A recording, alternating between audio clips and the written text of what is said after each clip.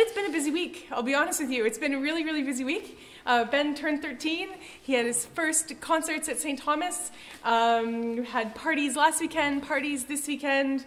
Lots to do. Lots happening at Annie's school, where I'm volunteering for their school shows as well.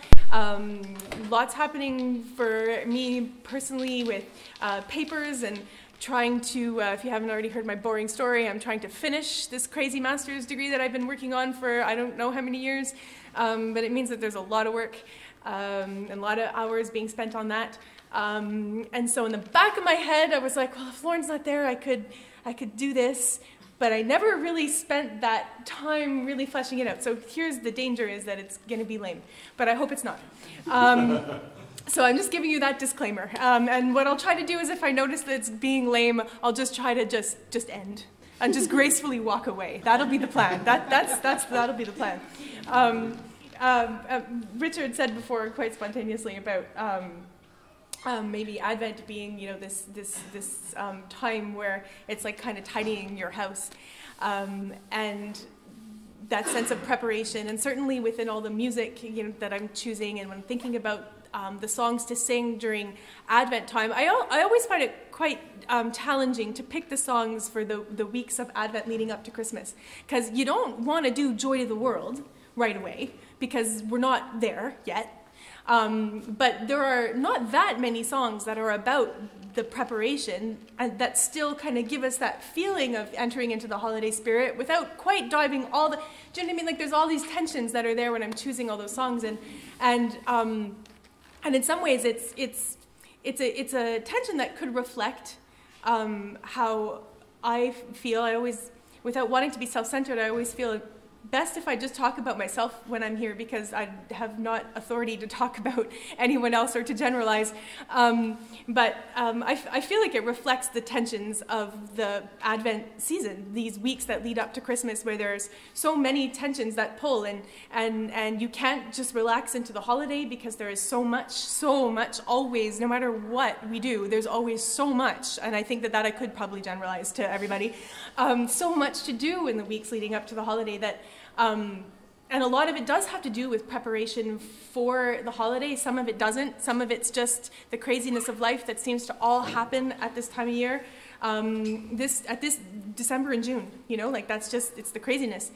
And so what does it mean to really prepare? And so Richard saying before about, you know, maybe it's about kind of like tidying up your house for guests to come.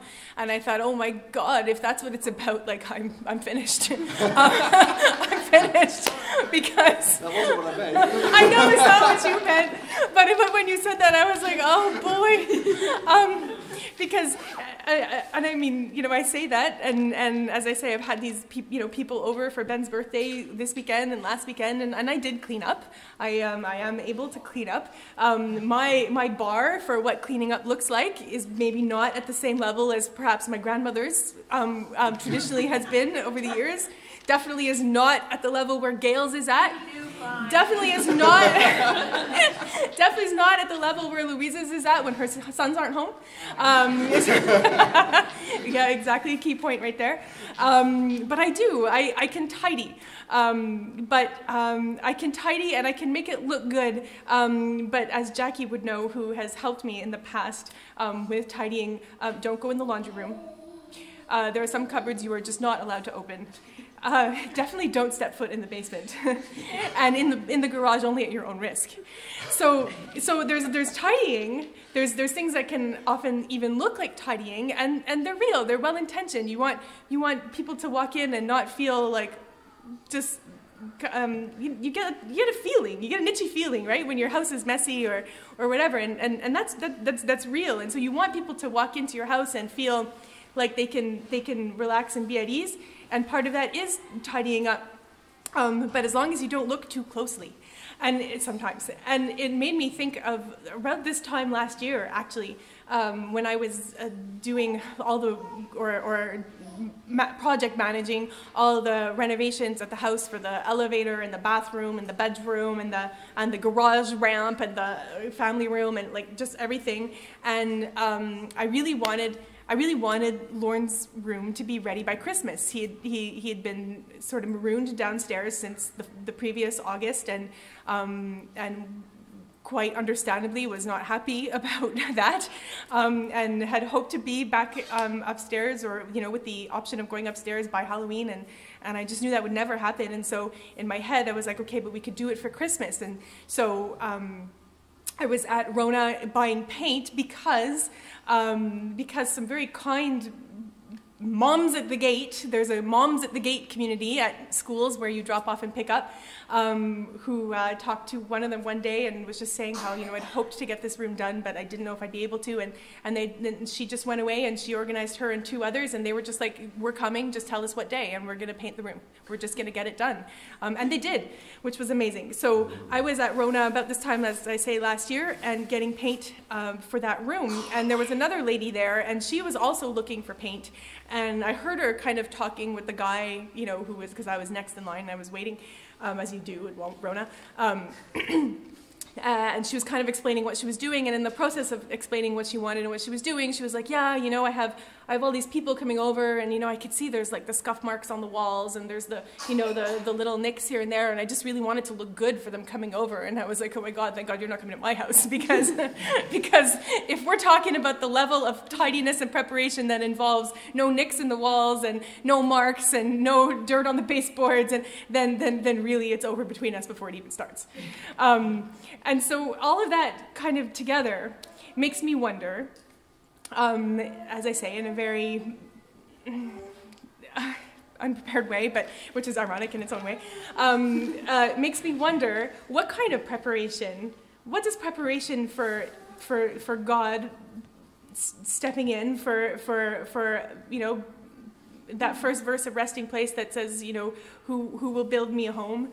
And in Advent, we're talking about preparation, and for Emmanuel, which is God with us, and the celebrating that incarnation and Him coming to earth, and what does it mean to be prepared for that? What does it mean? Does it mean having a clean house? Does it mean having the kind of clean house that I had for people coming over for Ben's birthday, where it's kind of I did a lot of work, but don't go in the laundry room. Or you'll kind of see the real deal. Does it mean the kind of preparation that is trying to get a room done so that someone can have a place that they haven't had?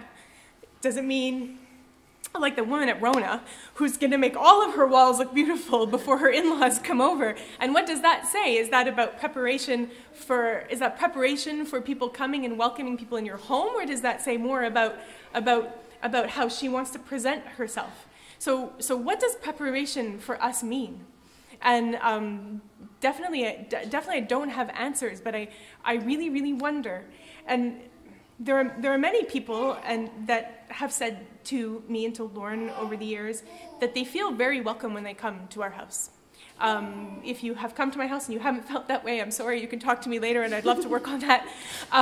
But enough people have said it to me that I have to believe that for some, it is a welcoming place. And I wonder what makes it welcoming. Because it's not the lack of scratches and nicks in the wall. It's not the cleanliness and the tidiness of every room. It's not the ability to roam free and not see my dirty underwear, metaphorically. So what is it that makes a welcome? And I hope what is reflected in people saying that they feel welcome in our home when they do. Again, I don't want to assume everybody does, but there are people who do, so I'm talking just about them at least. What is it reflecting? So I can only guess, because I haven't actually asked them, which would be a nice thing to do, actually, maybe, or a useful thing to do. But I can only guess that it has to do with the feeling, that it has to do with the people who are there, who hopefully reflect what is genuinely a feeling of gladness to have people there. It's probably reflected in food, because let's just face it, a lot of hospitality and a lot, pardon? And wine, thank you. Yes, Jackie, as someone who has come over very often, could be reflected also in wine. But hey, the Last Supper was bread and wine, so I feel like there's not a bad image there. But food really does often have a real part to play in the feeling of welcome and when you're building connection with people. In fact, one of the things I'm talking about in one of these never-ending papers that I'm writing is about the holidays in the school and how it can be difficult to manage the expectation of schools and communities that there be shows at holiday time, but the equally strong expectation, especially in some areas less so, where it's more homogenous, but the expectation that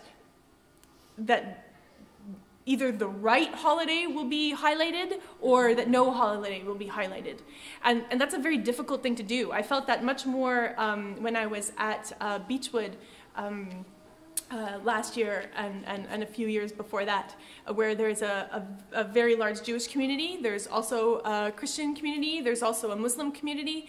There's also a small, very small, but there's a Jehovah's Witness family in there, which is another thing to juggle with. And so what do you do? And one of my solutions over the years has been to draw out the things that are common to all of our celebrations, which is not to take away from the uniqueness of each celebration, but to say in our human experience, when we want to celebrate and we want to come together and be with each other and welcome people into our homes, there are things that are common. And one of those things is food. It really is. And you start asking kids, well, what do you eat special at the holidays? And they always have things that except for the Jehovah's Witnesses, I still struggle with that, but just being honest. But they always have that. There's always food. There's almost always music involved in some way. And mostly it's about getting together with family and friends and having that welcome in each other's homes. And so hopefully people feel that when they come to our house, that the people who live there are glad to see them, and that even if the walls are full of nicks, there's going to be food that can be served and prepared, or tea made of all types, right? Or wine served. And there's something really symbolic about that. So how does that translate into our preparation and our welcome for Jesus and for God? Because they're not going to walk in, literally, and have a cup of tea. They're not literally going to walk in and you take their coat off and put it, and all those symbols that we associate with welcoming and with having people in our homes and making them feel good and feel connected with us. Those tangible things aren't there. So what's left, or what is there to develop? It's why I did this little Advent project with the kids the way that I did it. I explained it last week, so I'm sorry if it's repetitive, but some people I know weren't here last week in a very small little period of time, and hopefully I got the message across clearly enough, because it's hard to develop in 10 minutes, but I gave the kids a calendar of December and suggested that they do a bit of an Advent calendar process, where they could do kind things of any variety, and we brainstormed a whole bunch of options, big and small. And when they did a kind thing, either if their parents were there, great, they witnessed it, they'll give them a kindness sticker, a star, or if they did it, the parents weren't there, then they go and they can explain the story and what made it kind, and they can get their sticker for that. And the objective being, apart from, of course, doing lots of kind things and being conscious of kindness, would be to take all those kindness stars and translate them into, like, kindness dollars that they can exchange for gifts next week. So if you haven't brought in some white elephant items and you'd like to, please feel free. Gifts, they can exchange those kindness dollars for gifts that they can then give to their family and friends as presents at Christmas time. So not for themselves, but for others. And I told them, I kind of linked it for them with the story of the wise men and how they came, the story of them coming to Bethlehem, whether it, it didn't happen the night he was born, it actually probably happened 2 or 3 years later, but that's okay. The idea of the wise men coming and seeking Jesus out and being prepared with gifts to give him. And I talked about how do you find a place that you've never been to? Well, you get a map. well, but what if you don't know exactly even where you're going? Well, you approximate and you get closer, and then you figure out where you are. And so what kind of maps do your parents use when they want to go somewhere? And it's like, well, now we all use Waze, or we use Google Maps, or we use on our GPS on our phones. And so it was quite obvious to them that the wise men did not have GPS.